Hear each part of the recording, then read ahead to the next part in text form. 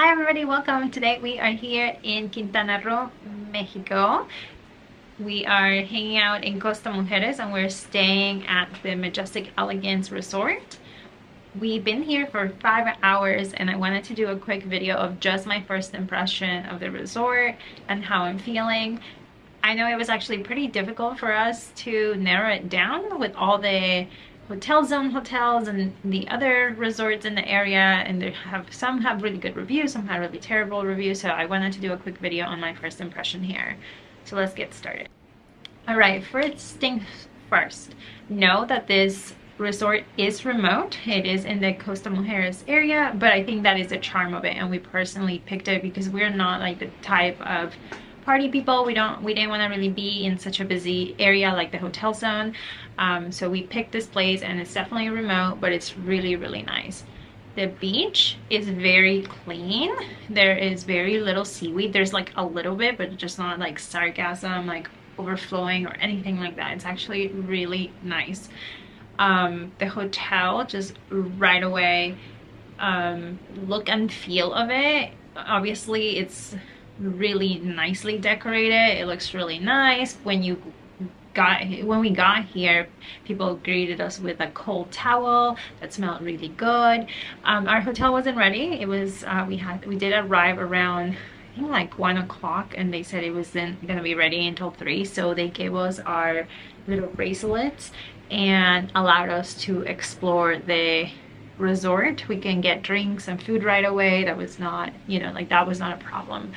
So I personally liked that when we did the check-in, they right away asked us if we had any food allergies or dietary restrictions or anything like that. So it's really nice, as we eat a vegan diet. It's just nice to know that, they want to know and they want to accommodate you. So while we were walking around, the facilities look pretty clean.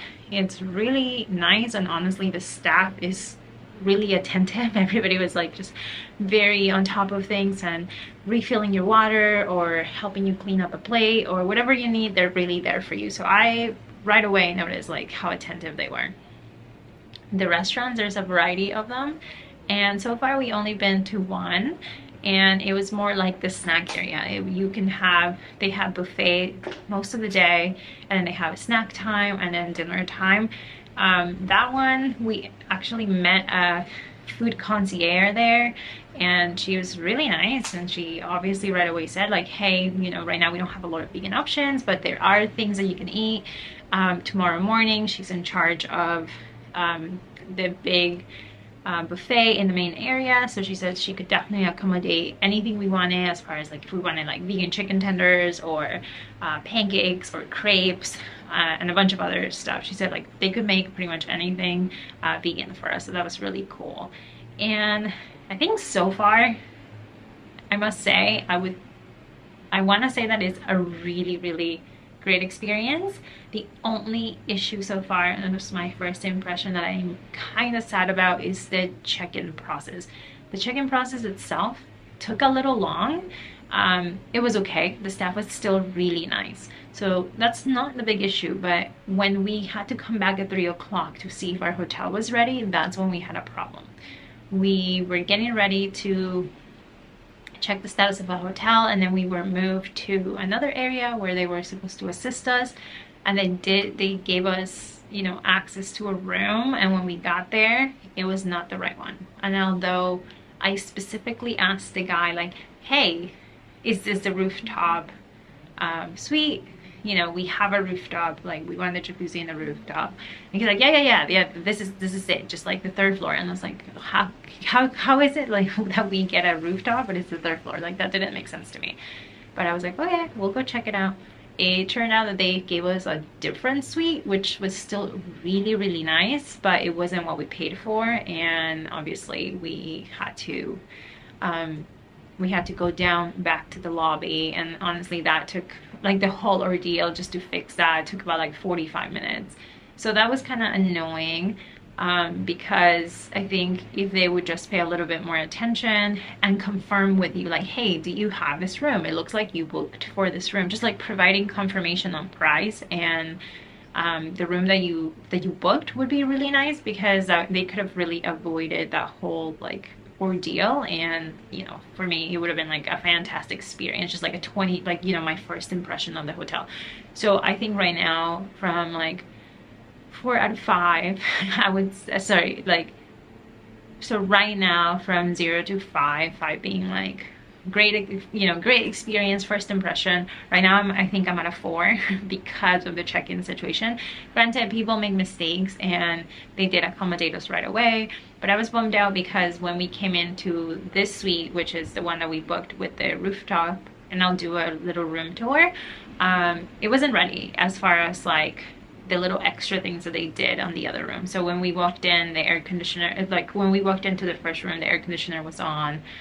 They had the music playing, they had like robes for us and everything. And then when we walked into this one, like it wasn't, everything was clean, but it wasn't ready. Like there was no music playing, the air conditioner wasn't on, there actually are no robes in the room, so I have to like request them. So it's just little things. And granted, I know they probably made a mistake, you know, and they did give us the room that we wanted, but I think it just kind of decrease the experience. Plus we also checked like the reason why we were coming, and it was, I said like it was graduation and an anniversary, and then they usually put like a little banner outside your door, and obviously they didn't get a chance to do ours since they ended up having to switch us. So that was like a bummer, but still overall, even with that, I would, so far, you know, 5 hours into this resort, I'm pretty happy with it.